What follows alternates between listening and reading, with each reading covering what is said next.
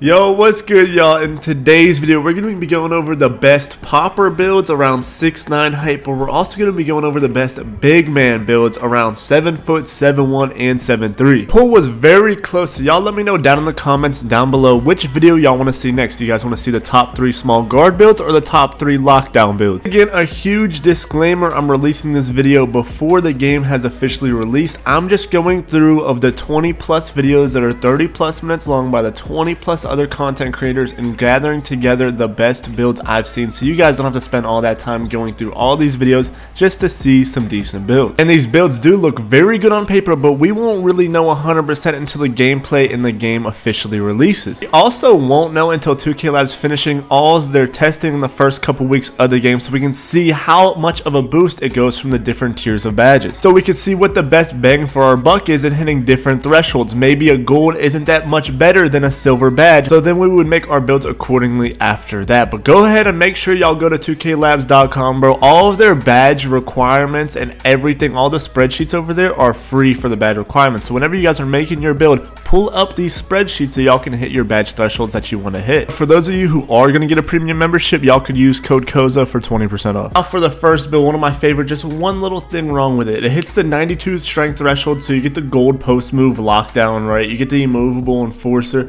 You get gold anchor on this build, a 90 interior defense. You can pass. An 82 3 ball is pretty wealthy for a popper, an 89 driving dunk, so you do get those, contact dunk animations while having a 75 standing dunk. But most of you probably know what I'm going to say. The 85 rebound for silver rebound chaser, it's just a little iffy when it's your job to rebound the ball and protect the rim. Now silver rebound chaser, it could be a noticeable difference. I would expect it to be a noticeable difference if you're going up against a matchup that has gold or even Hall of Fame. And if they got Hall of Fame, you might be cooked on the boards, and that'd be real awkward in party chat. Even game chat this year, y'all know it's cross-platform, so people are going to be in the game chat talking their shit, bro. And if you're getting outboarded and you're the big man, you know somebody's going to be in your ear about it. I still feel like this build is so close to being great. Maybe sacrifice some perimeter D, maybe some steel, get some bronze interceptor, maybe even some of the standing dunk. I don't know what you could sacrifice, but you could definitely find a way to get at least gold rebound chaser. Now, speaking of a build with Hall of Fame rebound chaser and a 99 rebound, same height, right? But this one gets the Hall of Fame rebound chaser, the 99 defensive rebound. It even gets offensive rebound. It still gets the gold anchor. It gets a really high steal, right? You get gold interceptor on this build. Still a 77 perimeter, an 80 interior, a little bit less passing, right? 68, so you have to be, more safe with your passes, or maybe you can sacrifice something to get a little bit more passing, maybe 70 or 75. You have a 77 3-point rating. This build is not a good finisher at all, but again, you have to sacrifice somewhere. This build gets Hall of Fame defensive badges and rebounding badges, but it misses out on, a little bit of passing. I would shoot for, a 75 passing rating, because if you do have to push pace and throw the ball up the court, you want to have that option available to you, especially as the big man.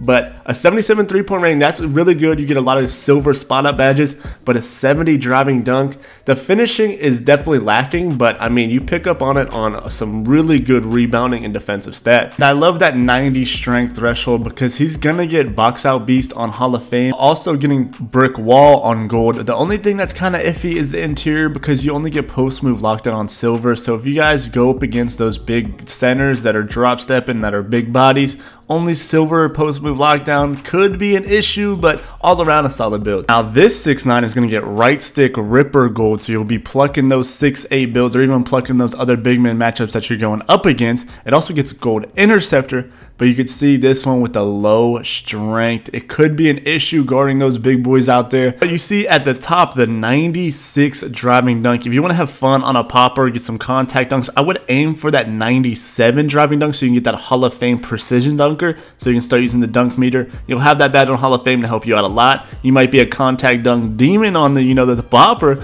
but again, the low strength, this is for somebody that, plays a lot of park. They go up against other poppers that aren't really big bodies. They're not worried about those big guys that are bullying them down low, and they just want to have fun, push the pace. They can dunk. They get, Hall of Fame precision dunker, 96 dunk, can still shoot, can still rebound, and, get blocks and stuff like that.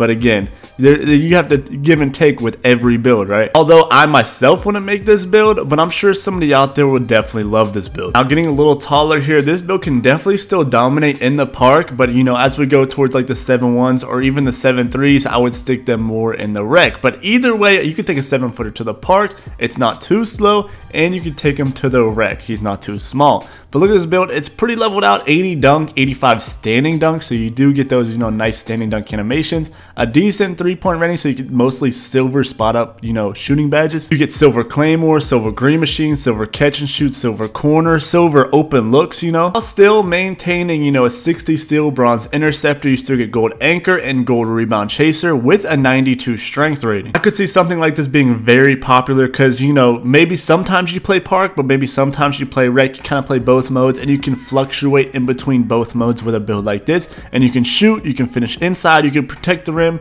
rebound, and you got the strength so you don't get bullied. Now I feel this build is so close to being great, an 86 passing accuracy, so you can push the pace, and this is a PNR big. If you're setting a lot of screens, because a lot of guards are going to need screens this year, and you have that 99 offensive rebound, so you set the screen, you roll, if somebody shoots it or the guard shoots it, you can get that offensive rebound with the 99 Hall of Fame rebound chaser, you get some second chance points, you still maintain that gold anchor, some steal rating for lanes, your interior is a little bit lower, but your passing accuracy is insane. You grab a board, you can dish it out, or if you're cleaning up the glass for second chance points, like I just said, that, you know, you get some nice passing styles. 74 3-point rating, so you get, you know, some silver shooting badges, 81 standing dunk, 84 close shot. It's like really close to being great.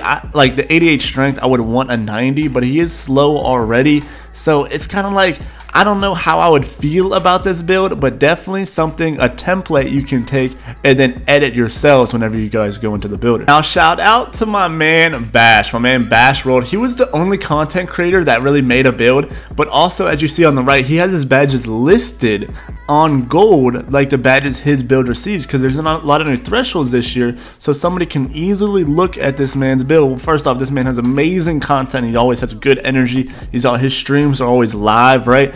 And just little things like this, he puts all of his main badges that he targeted on gold on the screen, so you guys don't have to, you know, look at a spreadsheet and then, you know, look back. So I expect to see this man have some good builds this year that are easy to understand, especially off launch. But onto the build, you see we got the 7'3" ski, max height, max wingspan, still maintain that 74 3-point rating, and 85 standing dunk is a really good, you know, threshold for finishing. He maintains the gold anchor, he maintains the gold rebound chaser. He is 7'3", so a 7'3" with gold rebound chaser is going to horse over a 7-footer with gold rebound chaser if he has, you know, decent positioning, obviously. But again, the build is going to be slow because it's 7'3", but you know, 7'3s have always been a good solid build. 75 passing accuracy, and he doesn't have too low of interior defense, he kept at 84. All around, some pretty good builds in today's video, at least the best builds I've seen so far in today's video. If I saved y'all some time, or if you guys enjoyed today's video, or if you guys learned something, seen something new, make sure y'all drop a like, as I put a lot of effort into these videos. Like I said, I hope this video helped y'all out, so you guys got, you know, better decisions going into the 2K24. I know it's going to be a crazy release, but like I said, drop a like, subscribe to the channel if y'all want more content like this, comment down below which video y'all want next, and as always, I'll catch you on the next video or stream.